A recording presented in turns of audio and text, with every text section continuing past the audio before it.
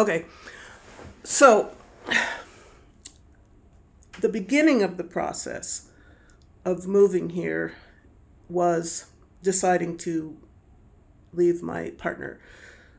And, well, that's a story. Either I'll tell or I won't. And then I had to decide where to live. And I felt like since we'd been together for so long, I wanted to have a completely new life, just totally different. And besides, I don't have a whole lot of money, being so-called retired, or I haven't found out what my next part of life is going to be, what my next phase in life. So I started collecting data about places to live, all the states in the US and all the various countries.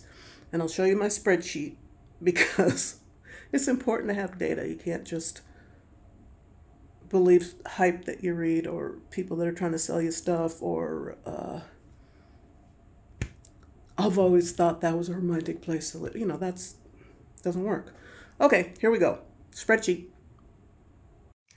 In a way, it's a risk to move from a small town population 100 to a big city metropolitan population 4 million. But in a way, it was very planned. So starting 3 years ago, when I decided to dissolve my relationship, I wanted to change my life totally. And so I looked at places where I might want to live. Okay, so here's all these scores and weighting. Here's the weighting, how important everything is. And here are some of the factors: danger of housing crash, average days on market, housing cost, income tax, property tax, climate resiliency, pollution, healthcare. I already forgot what I was going to tell you about that. Oh, because I want to buy a house. It makes me feel really insecure to rent, and I've had so many problems with landlords. A lot of them are just assholes. They can't help it. They're just, it's the way they were born.